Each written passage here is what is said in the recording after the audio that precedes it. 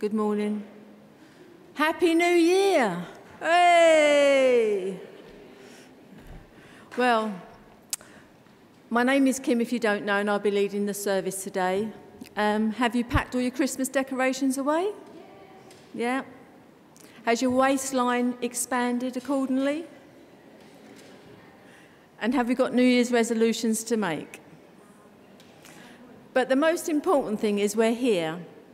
We're here to celebrate the Lord, and the Lord God knows our hearts. So long as we're here and we're together with each other, whatever we have, we leave it at the door and we just come in here and we just praise and grow in his love.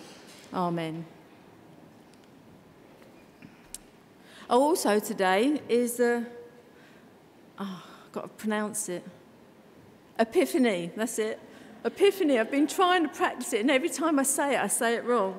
So today is the Feast of Epiphany, when we celebrate wise men from the East visiting the baby Jesus in Bethlehem, signifying the revelation of Christ to all the peoples of the world. So let's begin. Our opening greeting. We meet in the name of God, our Father and Creator of the universe, source of true humanity, Mother and Father of all. Amen. We meet in the name of Jesus, Word made flesh, Saviour of the fallen humanity, Lover of all. Amen. We meet in the name of the Holy Spirit, Lord and Giver of life, Midwife of new humanity, Inspirer of all. Amen. Come then, eternal God, be present here, befriend us here, renew us here.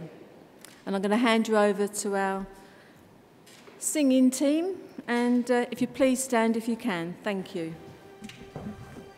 Loving Lord, we've just celebrated your birth. Thank you for that good news that you've given us. But we too also come here to worship you like those shepherds and those kings. Amen.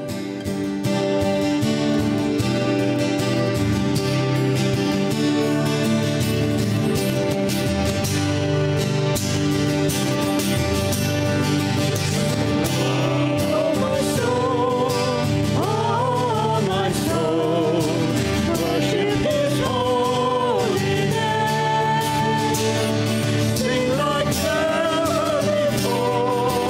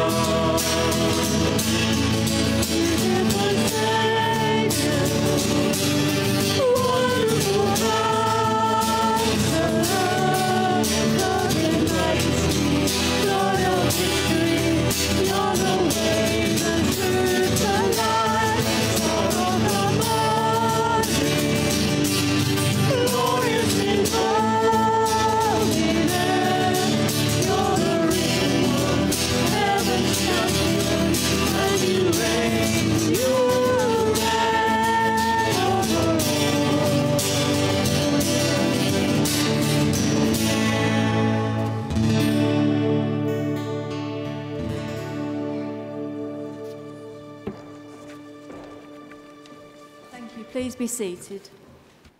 And before the children go out, we'd just like to pray. Dear Heavenly Father, we just thank you for the team that's going to be looking after these children this morning, Lord. We thank you for the time that they've given, Lord, to prepare the work for them. We thank you for our young people. They're the hope of our future, Lord. So, Lord, I just pray that they have a wonderful time. They come away with joy and laughter, learning about you this morning. Amen.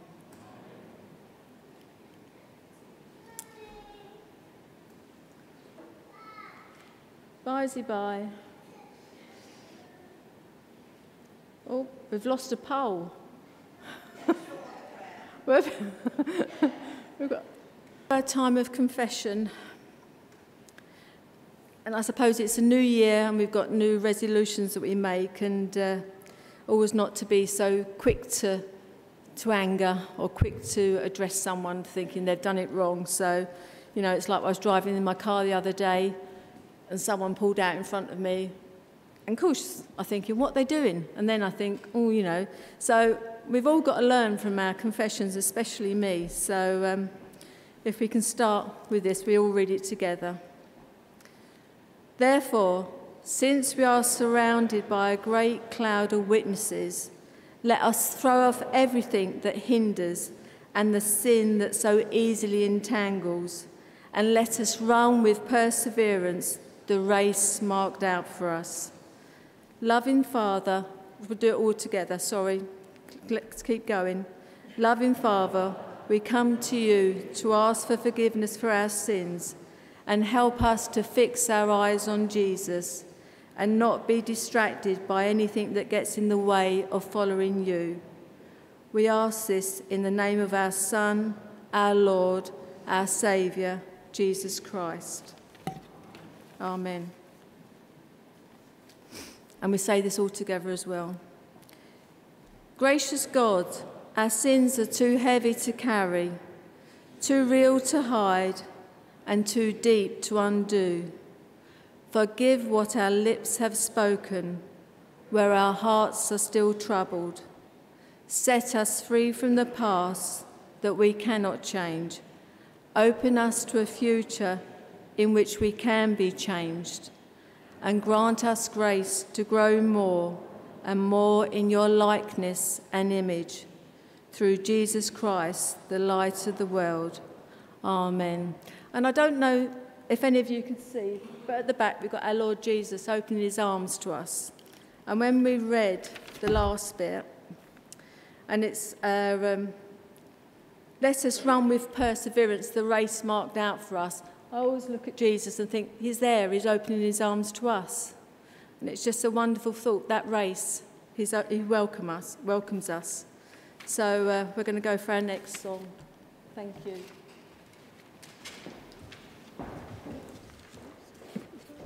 God, in Epiphany we think of the amazing journey of those three kings, wise men, whatever label we're going to give them. An incredible journey. And they came with very rich gifts.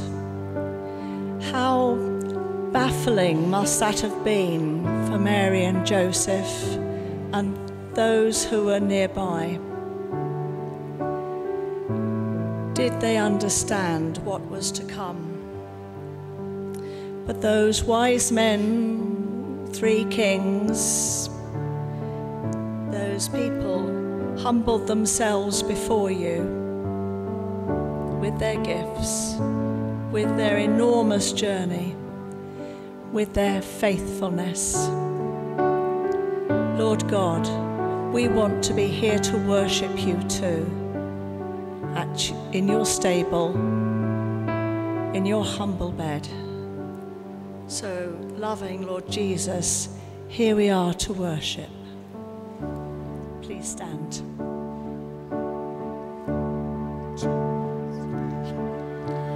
Light of the world, you stepped down into darkness, opened my eyes, let me see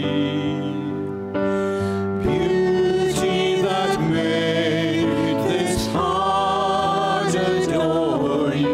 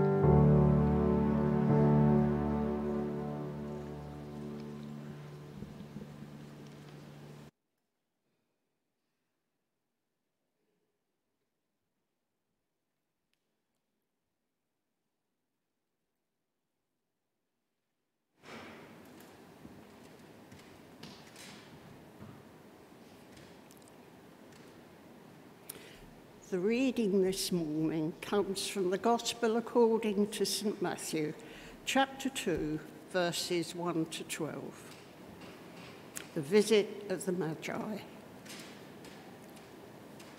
After Jesus was born in Bethlehem in Judea, during the time of King Herod, Magi from the east came to Jerusalem and asked, "Where is the one who has been born King of the Jews? We saw his star in the east and have come to worship him." When King Herod heard this, he was disturbed, and all Jerusalem with him. When he had called together all the people's chief priests and teachers of the law, he asked them where the Christ was to be born. "In Bethlehem in Judea," they replied, "for this is what the prophet has written. But you, Bethlehem, in the land of Judah, are by no means least among the rulers of Judah, for out of you will come a ruler who will be the shepherd of my people, Israel." Then Herod called the Magi secretly and found out from them the exact time the star had appeared. He sent them to Bethlehem and said, "Go and make a careful search for the child. As soon as you find him, report to me, so that I too may go and worship him." After they had heard the king, they went on their way, and the star they had seen in the east went ahead of them until it stopped over the place where the child was. When they saw the star, they were overjoyed. On coming to the house, they saw the child with his mother Mary, and they bowed down and worshipped him. When they opened their treasures and presented him with gifts of gold and of incense and of myrrh, and having been warned in a dream not to go back to Herod, they returned to their country by another route. This is the word of the Lord. Thanks be to God.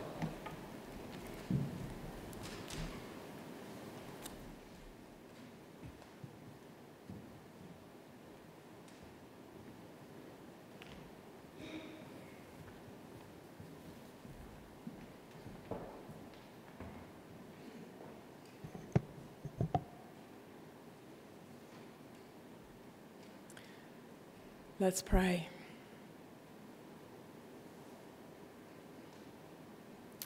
Loving God, would you take familiar words and speak into them new things to us today, or remind us of old things? Give us new hope and encouragement for the coming year, as we ask in Jesus' name. Amen. Well, a very happy new year to you all. It's good to be back. It's good to see you. And we come to the start of a new year, and I wonder how much for you it feels like the same old, and how sometimes we hear the same stories and we think, well, yeah, been there, remember that one, know all about it. And very often that's the way things are, and we do know these stories, and God has spoken to us in the past, but I hope that there will be something fresh today. Some of the background to what we read. Herod the Great, who is the bad King Herod, somehow he gets a bit of a mixed press. Some of them say, well, he was good political ruler or other things. In other ways, he was very cruel. He was half Jew and half Idumean. And through his friendship with one of the Roman emperors, Marcus Antonius, he'd been given the title King of the Jews around 40 BC.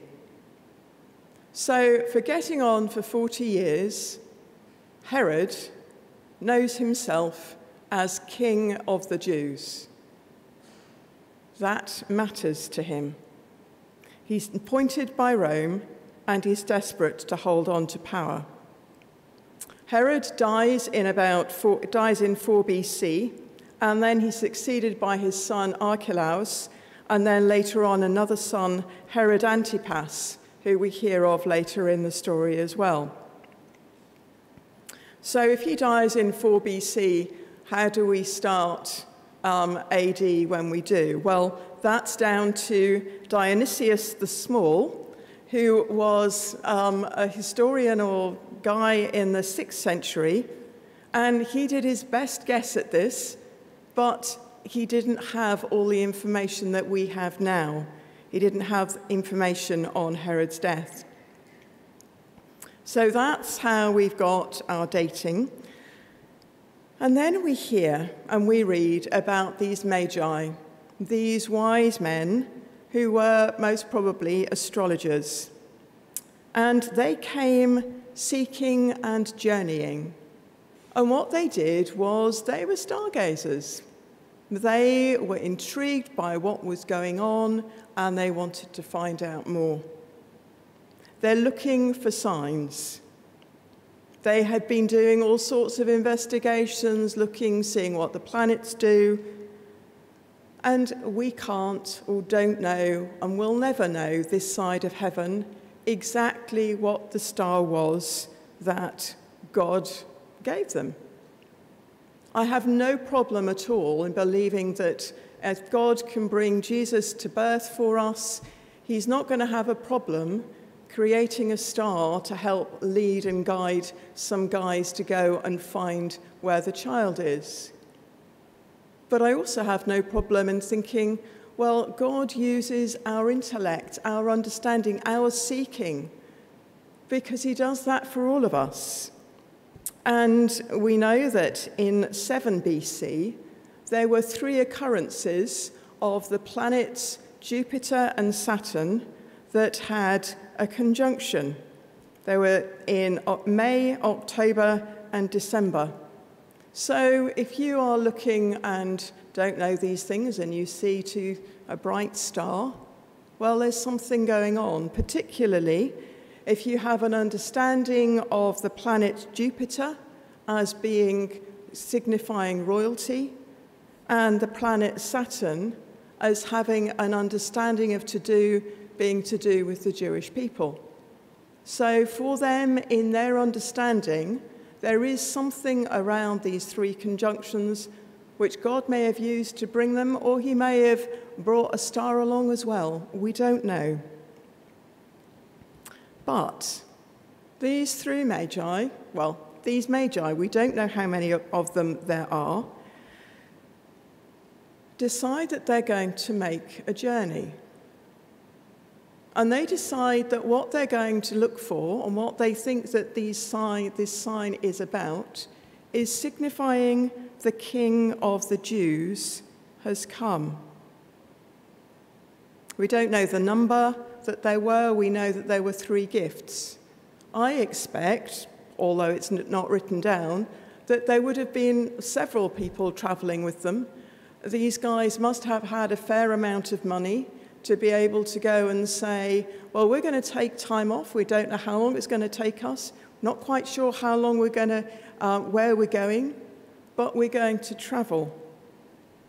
I would expect that they would have had some other people with them to help them, maybe to help with the cooking, help with the camels, if that's what we think they probably came on, help with the washing. So I expect there was a group that travelled. Something prompted them and drew them, and they decided together that it was worth investigating. We know that people do all sorts of what I think are crazy things, of adventures around the world, sailing around the world, whatever. We will all have done different things that for us are an adventure. My adventures will probably be tame in comparison with yours. But these guys decided that they were going to go and find out. And so we are all set for the story, or halfway through. In Matthew, forget what we know about Luke's account of the shepherds of travelling to Bethlehem. In Matthew, we hear, after Jesus was born in Bethlehem in Judea, during the time of King Herod, Magi from the east came to Jerusalem, asking, "Where is the one who's been born King of the Jews?" First thing we hear, one born King of the Jews is not being announced to the Jews. It's being announced to those who are a long way away, who are investigating and wondering. And I wonder, for each of us, who do we think God meets with and how? It would have been easy for God to say, well, I'm going to reveal to you guys in Jerusalem, to the Sanhedrin, that the one you want to see is just down the road. All your prophecies had come true in this child here. But God says, they will find out in their own way, but Jesus has come for everyone. On that journey, I wonder what they saw.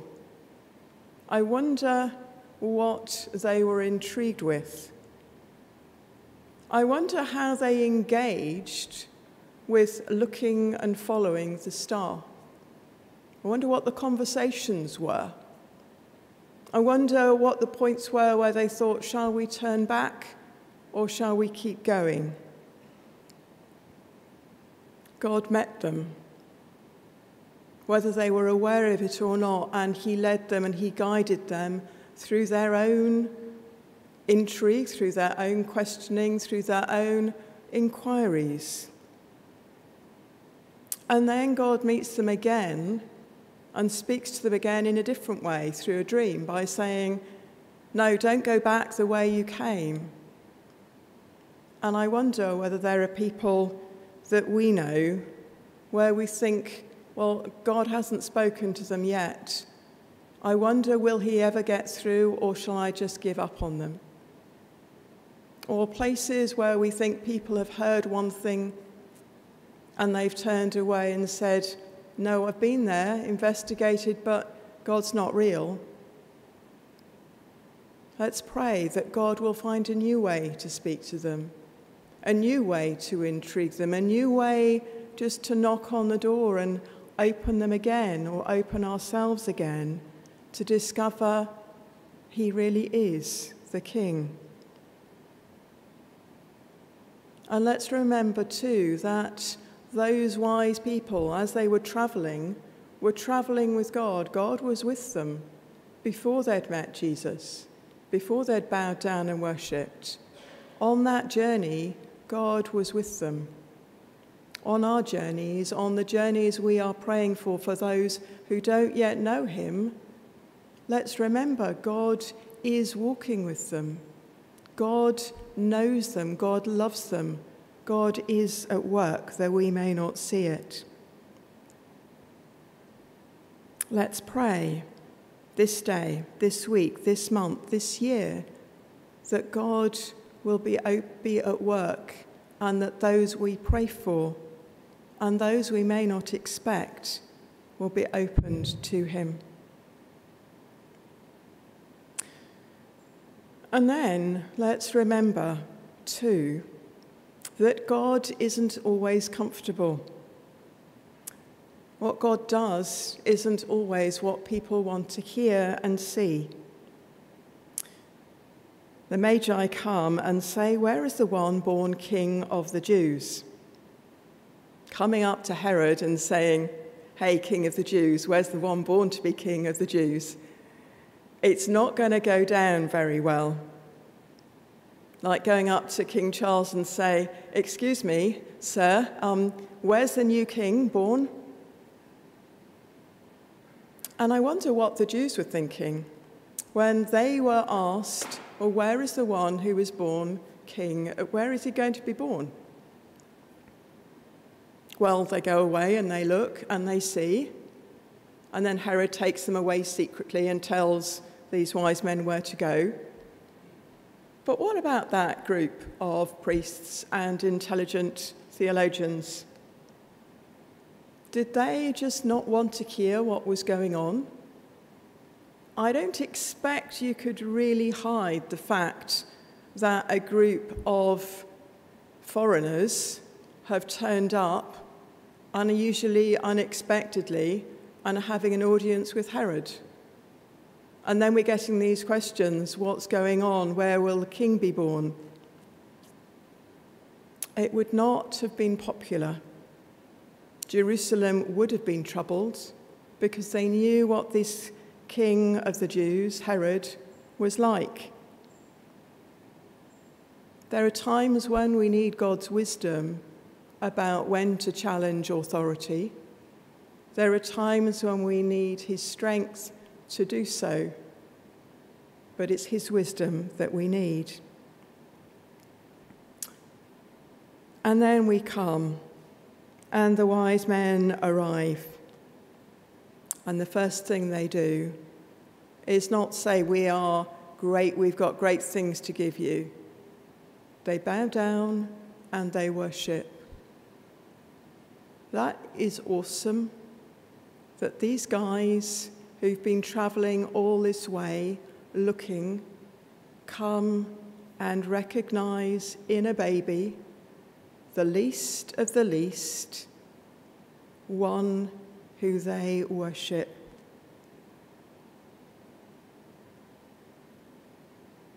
It's the most important thing we give, is our worship. Bowing and acknowledging that he is indeed our Lord and our King. And then the gifts that we know so well: gold, frankincense, and myrrh. Lots of interpretation has been put on them, and we don't know exactly whether they would have been received in this way or not. Gold for king, or maybe for humanity, according to one commentator. Incense for a priest, incense for God. Myrrh to signify his death or his mortality. But these were costly gifts. We look at them and think of them as symbolic. But I wonder how many of us, with the gifts that we've received for Christmas, have thought, oh, well, that's a symbolic gift. Not quite a virtual gift, but a gift that is put on the shelf and that is looked at and admired or put away and maybe taken out every so often. For Mary and Joseph, I wonder whether these were gifts that they would want. Did they feel that they needed them or needed to hold on to them until Jesus had grown up? Or did they see them as God's provision in looking after this child that they hadn't planned for and hadn't expected to be around so soon? We have the flight to Egypt straight after this, so I anticipate that they would have used the gold for money to pay for their expenses. Not quite sure what they'd have used the incense for, but myrrh, as well as an ointment for death, could also be used as a nappy cream, as cream to heal. So I would imagine that there would have been a practical use to these as well. And so for us, we come and we worship God. And we give to God out of our money, out of our resources, out of our service. And I wonder, are there gifts that we've been given by God that he's calling us to use afresh? Are there things that he has inspired us with or made us think about that we thought, well, I'd like to, but the time isn't right? or it's not going to work yet? Are there things that we are dreaming of where we can't see it coming to fruition yet, but we can put in place different parts of the picture that God wants to encourage us with, to say, there you are, that's another step along the way. This year, how are we going to use what God has given? What might he be asking of us unexpectedly? What journey might we go on where it's not just the end that we get to, but it's the journey that matters as well? This year, how might we hear God? Will we expect him to speak or to nudge us in the ways he's always done? Or do we think he might have something fresh, a new way to speak, just as he did with the Magi? The star, then the dream, no doubt talking with each other to get to agree what they were going to do. And can we be expectant, praying for God to speak to others that they might know him? And above all, let's commit ourselves again to worship God and to find new ways of doing so. For he is our King. He is King of the Jews, and he is our King. Let's pray.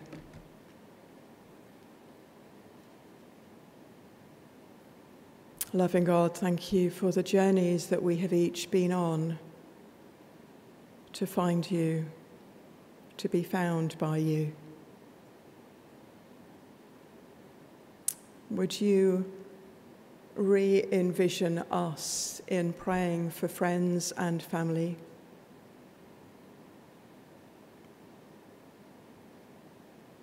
Would you increase our expectation that you are at work in their lives?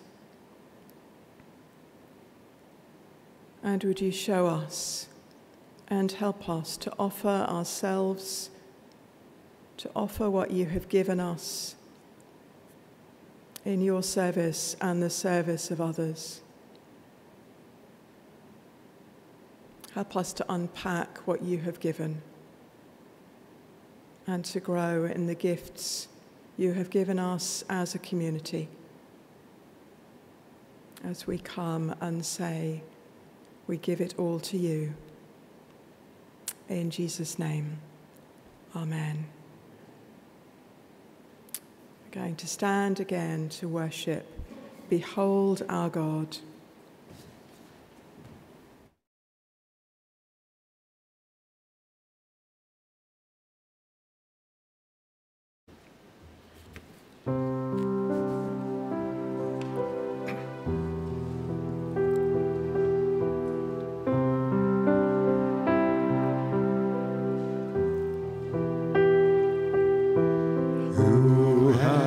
Held the oceans in his hands, who has numbered every grain of sand. Kings and nations tremble at his voice. All creation rises to rejoice.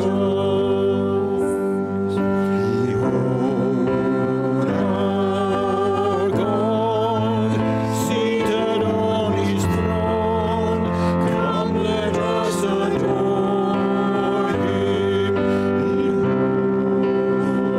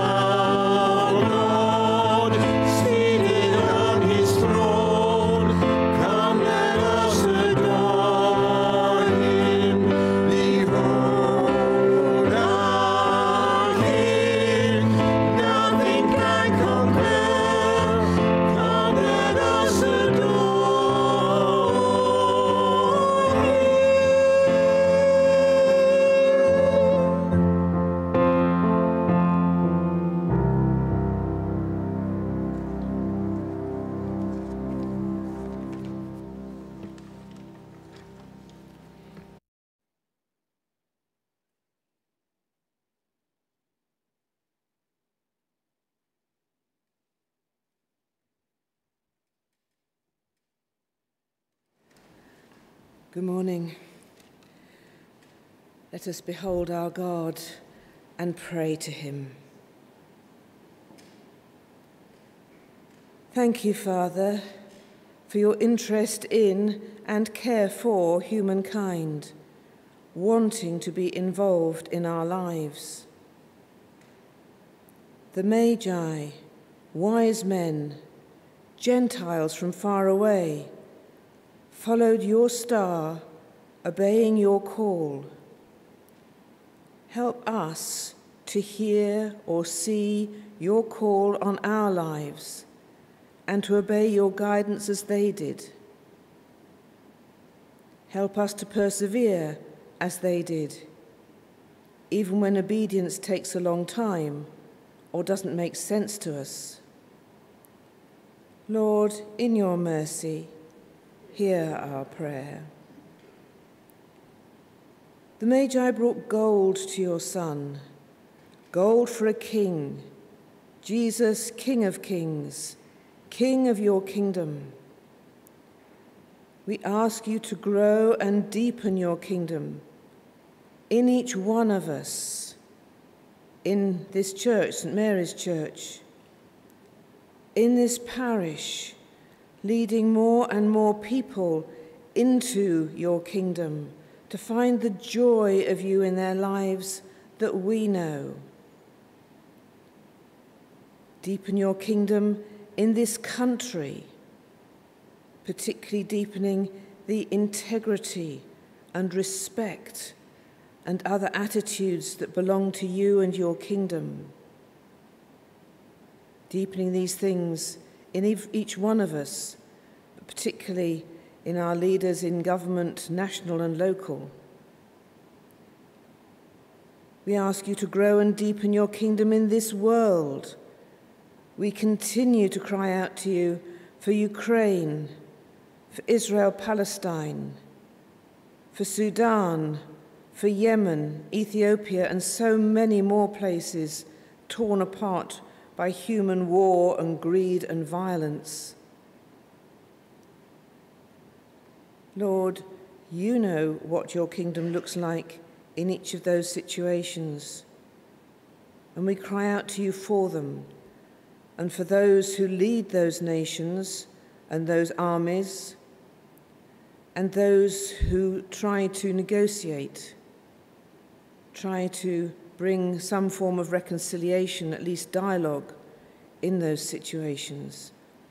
Lord, we need more of your kingdom so much. So, Lord, please help us to see your guidance as individuals and as a church clearly, and grant us the confidence and courage to obey, that you may be able to use us more and more for your kingdom. Lord, in your mercy, hear our prayer. The Magi also brought incense, used often in praying to Almighty God. Lord, we thank you for the gift of prayer and the blessing that you hear and answer prayer. Lord, you taught your disciples to pray. Teach us, your present-day disciples, to pray. Teach us to give you the time each day in prayer, time that is nowadays so precious and yet is your gift to us. Teach us to speak to you in prayer and to listen to you in prayer. Lord, in your mercy, hear our prayer. The Magi brought myrrh to your Son, myrrh for medicinal uses and to embalm bodies. Father, we pray for those who suffer today and thank you for medical skill and knowledge and the vast variety of medication there is that helps folks so much today. We pray for a just and speedy resolution to the junior doctors' dispute so that our wonderful National Health Service can function fully again. We pray too for the bereaved, those recently bereaved, and those who struggled with grief for a long time. Give them your strength and guide them through their pattern of living without their loved ones. Lord, grant to all those who suffer and all those who grieve your comfort and your amazing peace, we pray. A moment's quiet to bring to the Lord those known to us, maybe dear ones, maybe those we don't even know that well, but we know they need the Lord's help today.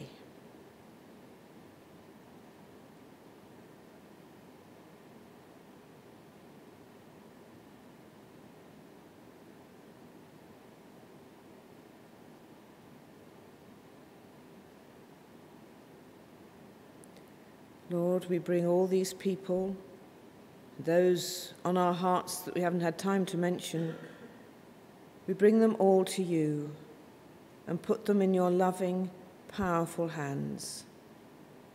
Lord, work in each of their lives and in their families, we pray.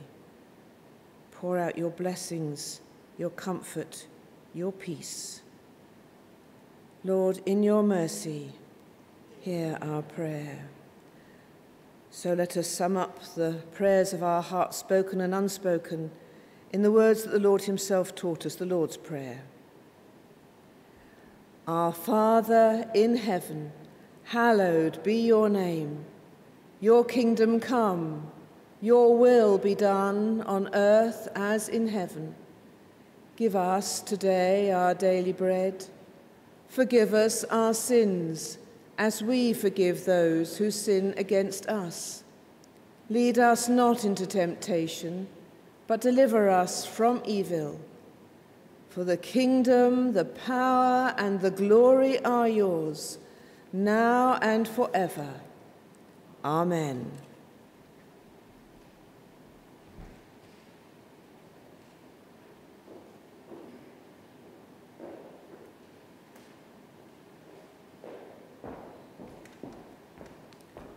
Thank you, Anne. Notices. I hope everyone's got their notice sheet.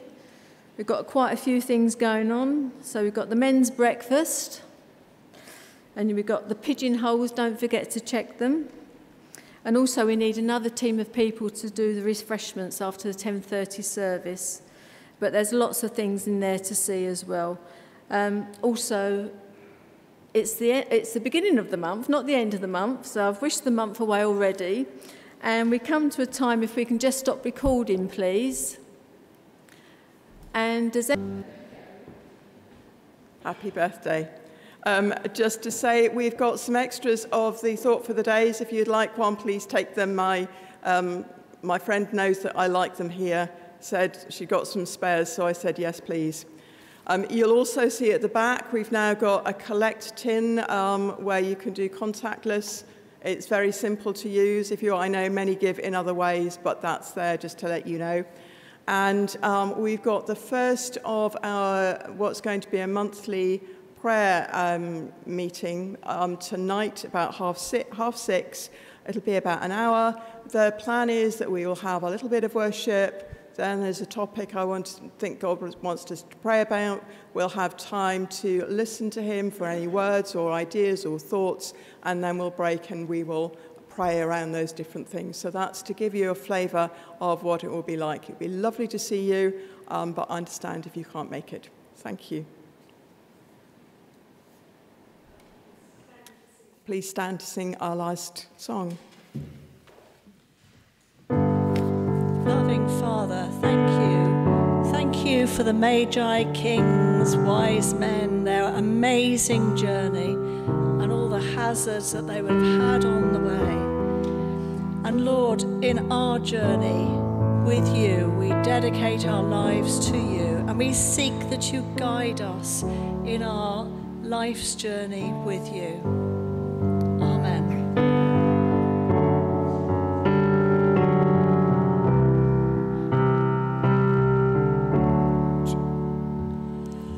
Beautiful Lord, wonderful Savior, I know for sure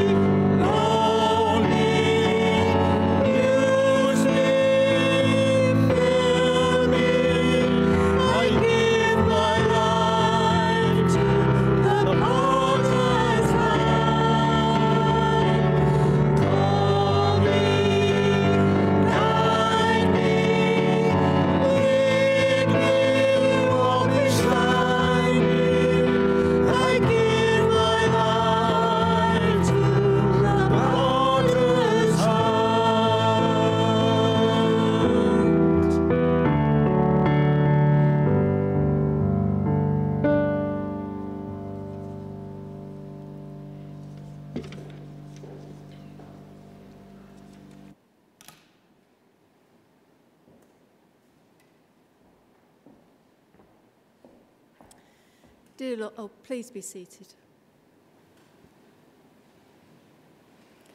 Dear Lord, we thank you for these gifts that may change lives, these gifts that may open doors.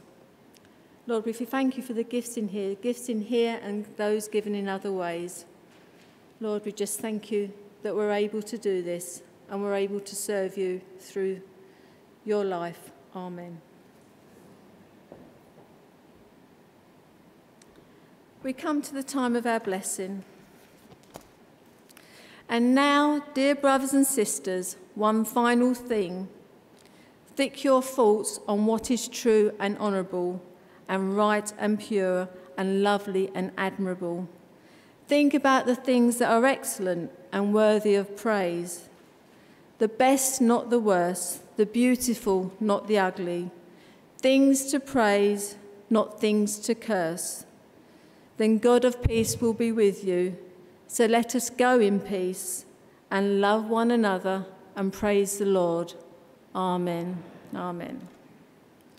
Thank you, everyone that's helped to prepare this service. Beautiful singing. Thank you. You know what? Sometimes I think the Lord has a game with me because I can never remember names when I look at people. So my New Year's resolution is to try and remember these things. But thank you, everyone. I believe there's tea and coffees afterwards. Go out and love the Lord and rejoice the fact that he loves us and we love him. Amen.